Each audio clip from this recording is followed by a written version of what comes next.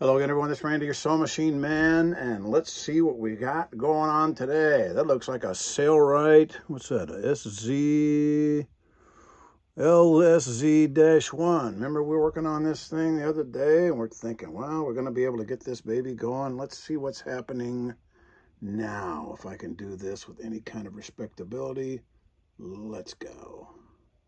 Well, here's what we know so far before we put this new part in. It has arrived, and so far I'm encouraged by the process because the folks at Sailrite.com couldn't have been nicer and more efficient and knowledgeable. I talked to Heather. She told me about going and looking all this up on the site and getting the part number and help me with that process to make sure I had the right thing, because you can see on the screen there's just a bunch of numbers, and it'd be easy to not know that that's number 42, and that is in fact what we need is item number 42.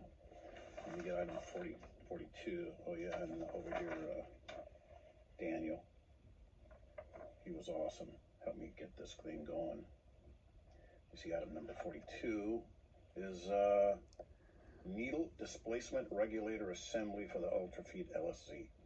$32.95, 46 available. I thought that was pretty awesome. You see, these earlier models had these issues here with these poorly, whatever, I don't know, made, constructed, poured, but they broke. The early models, they said that the thing must be 10 years old. Well, quite possibly it is. Customers had it for a long time. But the newer models have this little gem. This is what came today with the fine folks at FedEx. And this little beauty, it's not steel, but it looks like it's aluminum or an alloy, like the frames of the Kenmores.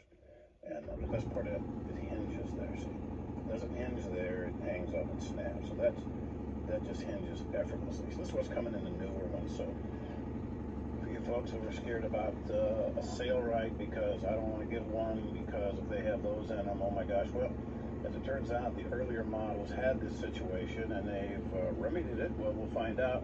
I'm going to put this in, and this is something I've done numerous times with other machines, and we can get it in there. And then the next thing you see, I'm being optimistic, the next thing you see will be this machine zigging and zagging and working like it's supposed to. So this is going to be part one of the part two. We'll get this all assembled and we'll see what happens next. Okay, so that gets us up to where we are now, which is got it installed. And I will say that the installation was a snap for me because, like I said, I've done this 100 times, because the early zigzags, when they came with these brass gears, I should have grabbed a brass gear to show you this before I got going on this. I'm turning to the wall behind me. Let's see if I have zigzag gears. Oh yeah. See, these zigzag gears, you can get these for the side load machines that have the composite. The composite ones will break. They're plastic and they're wacky. Here's one I even took out of, let's see, where's this one here? So I got all these zigzag gears. They go up here, and of course they all work on this. There's one that's composite, it's plastic. That actually came out of a Kenmore, I believe, some sort of a wacky Kenmore. But this is just one of those deals. You know, I put these in all the time to salvage the old side loads that when they transform them from awesome all metal to let's put some plastic in. Got that all the time. So I've done this a bunch of times. It's no big deal.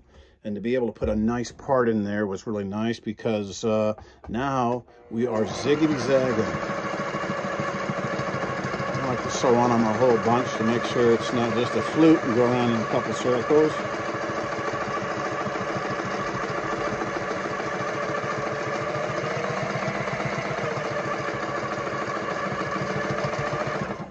So what happens on the inside here is, let's bring this a little closer so I can put the screws in the top so we can take a peek in here and see what we did. It was so simple, it's not a big deal. So if you got an older one and it's been working, it's probably going to keep working. But if you got an older one and it's sat for 10 years, 20 years, and that little hinged apparatus in there, right at the back of here, the little hinged apparatus that has it go left and right. See how that swings over and swings back? That's the part we put in. It pivots there. If it can't pivot, it'll just snap right off. So having put a new one in there, get a little closer so you can see what's going on. Somebody out there may have this issue and want to see what's going on. There's a set screw in the back of the casting that holds this pin in place. There's a set screw there. You loosen that. This slides out, and you take this screw off if you want to, and you'll take these loose here and here, and then your 3-needle position that slides out, and then it slides underneath. It comes out very easily. And then when you go to put it back in, put your zigzag in the left-hand swing like it is now. That's the left-hand swing here. It swung to the left. If it swung to the right, it won't go in very well. But if it swung to the left, which is this position here, then when you go to slide it back on, you got a little pin under there you got to put in. It's very simple. I didn't have any problem with it at all. It's pretty easy. So getting that back in, and then you set the needle position. You know, get the needle position so center is center, left and left, right is right. So when your needle swings, it doesn't hit on either side. That's pretty important. You want to make sure that everything swings in the right spot. But then you check, there's setting underneath to make sure your top and bottom line up and get your needle close to the hook. And it's got every adjustment you need to make sure it's going to have a happy ending. So all things considered, I'm very happy with the way it turned out, and I don't have any qualms of telling the customer they're back in business and they don't have to worry about that happening again, because it doesn't have that pitiful cast part that it had before. It's got a nice, it's machined, because the screw that holds the 3-needle position that I was showing you, the screw here, the screw right here that goes in for the 3-needle position, that was very crisply machined in there. It looked real nice. It didn't look grainy and crumbly and crap all over like the original one that broke. The original one that broke, it actually originally broke right there where that screw went in. It snapped off, and then this snapped off. So this little guy didn't have a chance, and it wasn't very well made. But that's the original batch from back in the day. This little guy here, it was just hung up. It's supposed to hinge right there.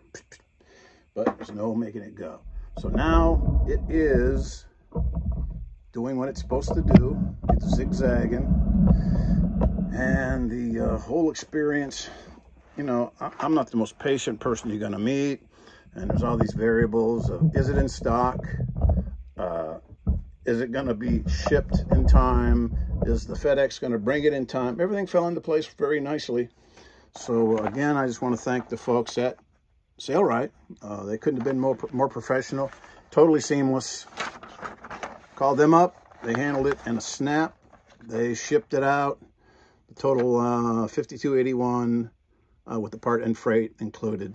It was according to Daniel, and he hit it right on the nose. It came in $52.81, and Heather helped me, Daniel helped me, and we got the part. We got it installed.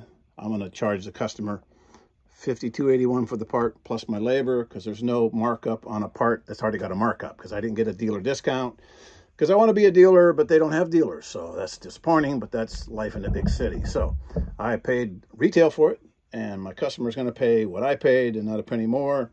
He'll pay the freight, and it'll be a break even for me on that. And I'll just have the labor plus this wonderful video and the experience of telling you folks, if you're looking for a Sailrite, if you're looking for a used one, know that this little guy is in there. Make sure it zigzags. If it does zigzag, chances are it's going to keep on zigzagging, because that means that this part here isn't frozen. If you go to zigzag and this thing here starts jumping, chattering back and forth, whoa, watch out. It's getting ready to break if it hasn't broken already.